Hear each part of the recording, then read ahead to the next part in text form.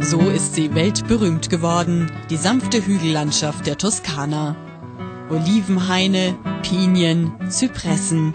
Und ganz oben thronen alte Dörfer wie vor Jahrhunderten.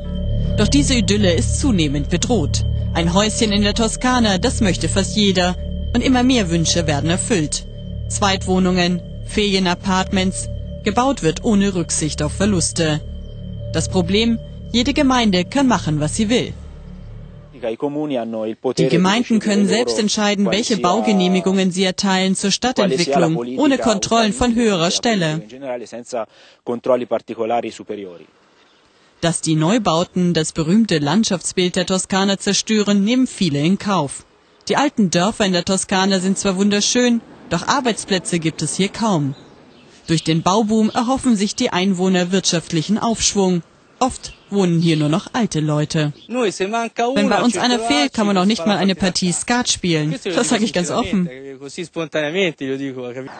Doch der Bauboom könnte auch ein Bumerang sein, denn schon ist die Auszeichnung als Weltkulturerbe in Gefahr. Der Schriftsteller Rosa hat deshalb eine Vereinigung zur Rettung der Toskana gegründet. Die Hoffnung auf wirtschaftlichen Aufschwung für ihn ein Irrtum. So gut wie nie werden lokale Handwerker eingesetzt. Und alles Geld wird ausgegeben, nicht für die Einwohner, sondern für Touristen, die nur zeitweise vorbeikommen.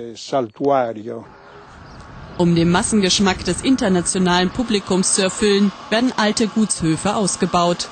Oft zu gesichtslosen Luxusherbergen, klagen Umweltverbände. Das ist ein Ort ohne Seele geworden. Es ist nicht mehr wie früher. So könnte es überall in der Welt aussehen.